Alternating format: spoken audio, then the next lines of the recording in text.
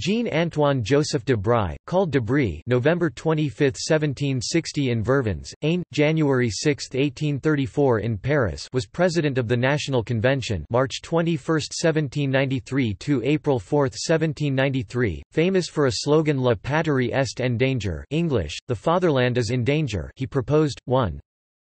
Debry was on 8 September 1791 elected as a member of the Legislative Assembly and on 4 September 1792 as a member of the National Convention. He voted for the death sentence of King Louis XVI and became a member of both Comité de Sûreté Générale, the 22nd of January 1793 to the 16th of June 1793, and Comité de Salut Public.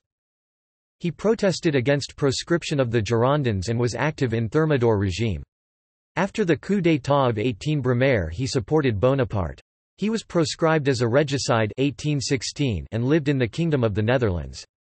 Debry returned to France in 1830. Jean Debry coats were an item of men's fashion in England. The fashion had begun to date by 1799.